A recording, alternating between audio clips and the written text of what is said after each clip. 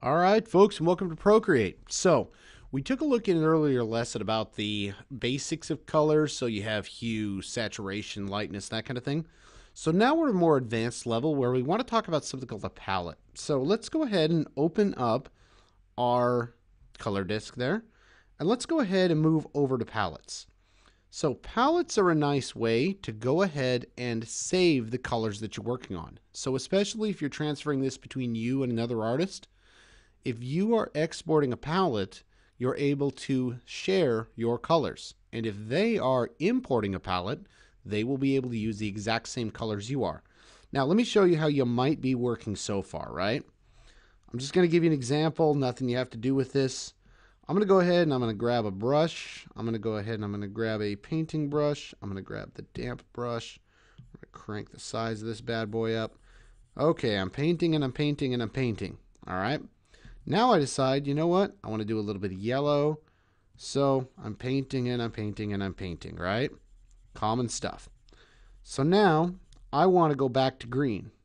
Oh, well, okay, now I got to hope, and hope is a strong word, that I get the same color of green. I did not. Okay, so epic fail, right? Palettes clear that up for you. So let's go ahead and start a new palette. So we go to palettes, you see the plus sign, we go ahead and we add one. Now you see it's called Untitled Palette. We're going to go ahead and we're going to call it Test 1. And I did that by just clicking on that unnamed palette. And then you see default is checked. If it's not, you can set it to the default. And what that means, folks, is down here with the disk, when you slip on the disk, you'll see this is the palette that comes up at the base. Super useful. Okay, so I've got test 1 as my default palette. I created it and I renamed it.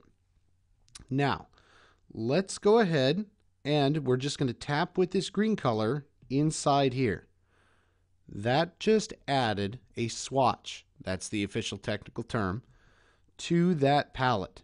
So now if I come over to red, and I tap again, goes to red. I always like to keep a solid black in my palette, goes to black. I can go to blue, and we'll go to this purple.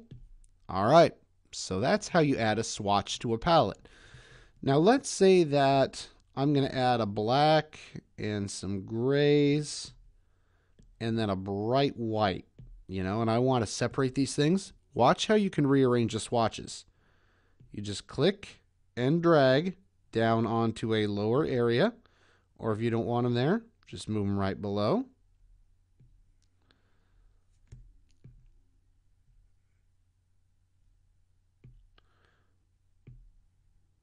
Having some problems getting them exactly where I want them there today.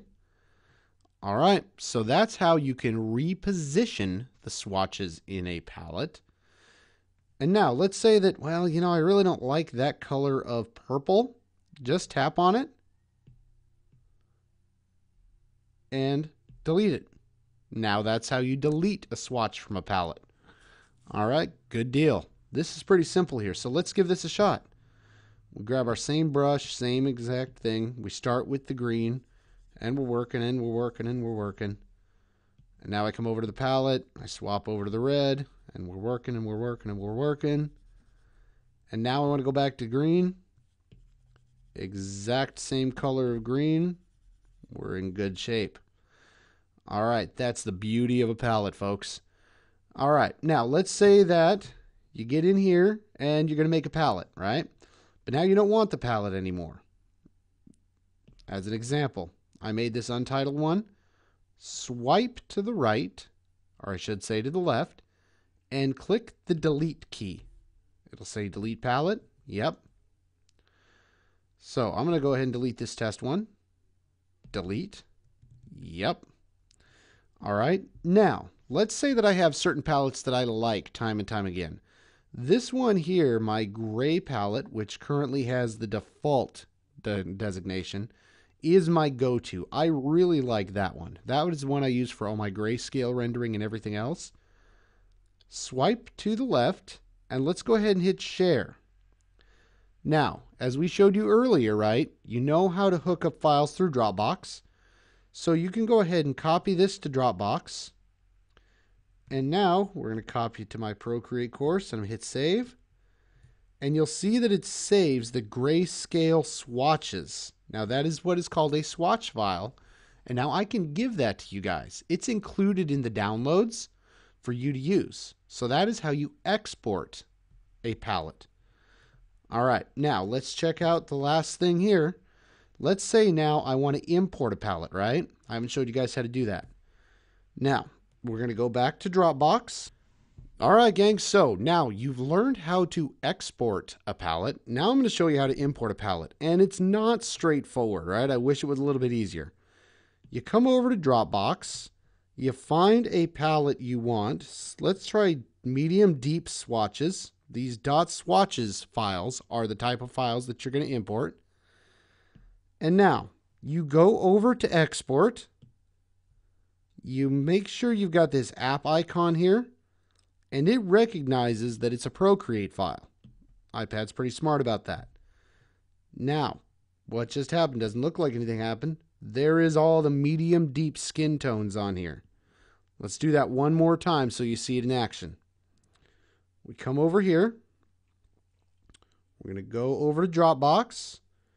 We find the skin tones that we want, the .swatches file. We export. We open it in Procreate. And now we should have light pale gold right there. All right, folks, now you know how to import a palette, export a palette, add a new palette, move around colors on a palette, add colors to a palette, and delete a palette. All right, in the next lesson, we're going to show you how to create custom swatches from existing media using the color picker to create your own palettes. All right, folks, we'll see you in the next one.